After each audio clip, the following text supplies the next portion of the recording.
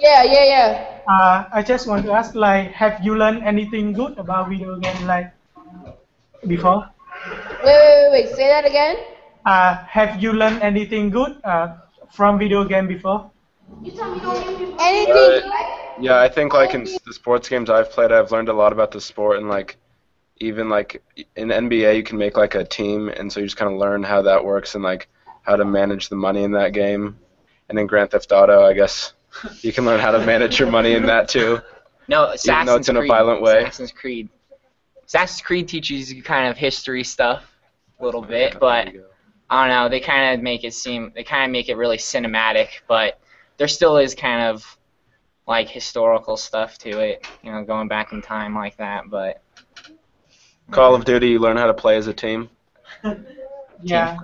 teamwork helps out, yeah. So, like, do you agree with me? Like, it's not about like video game, but it's about like how you play the video game that affect you, right? Yeah, I think sometimes too.